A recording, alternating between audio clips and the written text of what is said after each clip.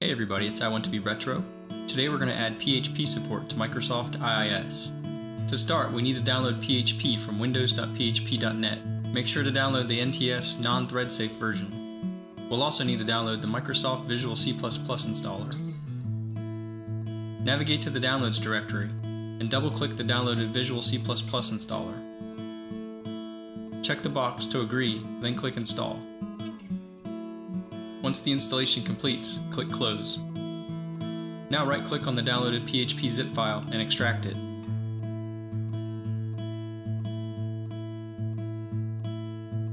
Rename the extracted folder to PHP. Right-click on the PHP folder and cut, then navigate to C, Program Files, and paste the PHP folder from the clipboard.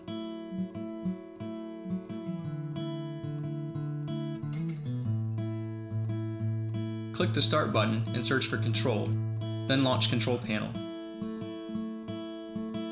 Change the view to small icons, then select System.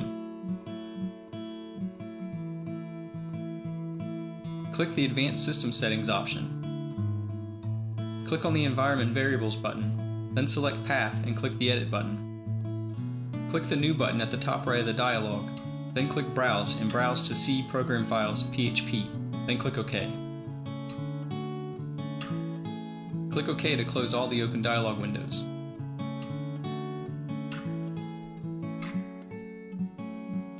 Next, click the Start menu and launch Server Manager. Once Server Manager loads, click the Add Roles and Features option. Click Next through each screen until you reach the Server Roles page. Expand Web Server IIS, Web Server, Application Development, then check the CGI box. Click Next twice, then click Install. Wait while the CGI feature is added to IIS. Once the installation completes, click Close, then select Tools at the top right and launch IIS Manager. Click the server name in the left navigation pane, then double-click Handler Mappings. Click the Add Module Mapping link to the top right. Set the request path to star.php, the module to fastCGI module, then click the three dots and browse to C, Program Files, PHP. Change the filter to star.exe and select php-cgi.exe. Enter the name PHP, then click OK. Click Yes to confirm adding the entry. Click the server name in the left navigation pane, then double-click Default Document. Click the Add action at the top right and add index.php, then click OK. Right-click the server name in the left navigation pane and select Stop, then right-click it again and Start to restart the IIS server for changes to take effect. Now expand Sites and right-click on the default website and Explore.